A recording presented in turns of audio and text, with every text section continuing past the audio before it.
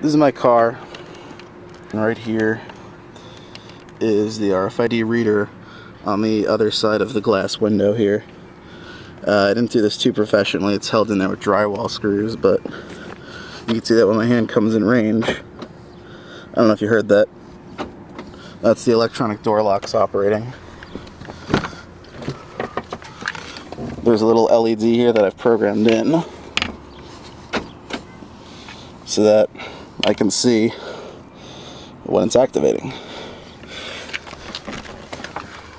Over here are the two additional wires I had to run into the panel.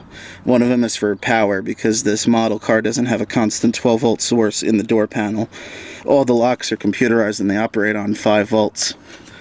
The other cable actually goes to the back of the car where I have a second reader. The back window's tinted so you can barely see it, but I know exactly where it is. It's right there. There's also a little LED there on this side as well.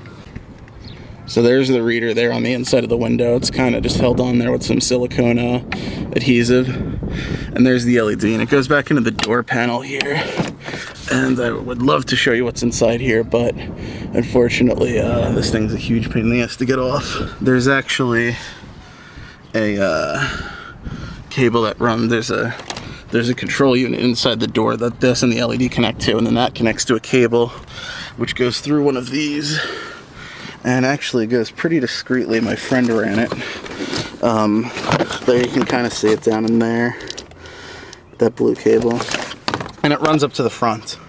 And how it works is each controller operates a relay, and the relays switch in 220 ohms onto the unlock leads, which is what the computer needs to detect that someone hit the unlock button.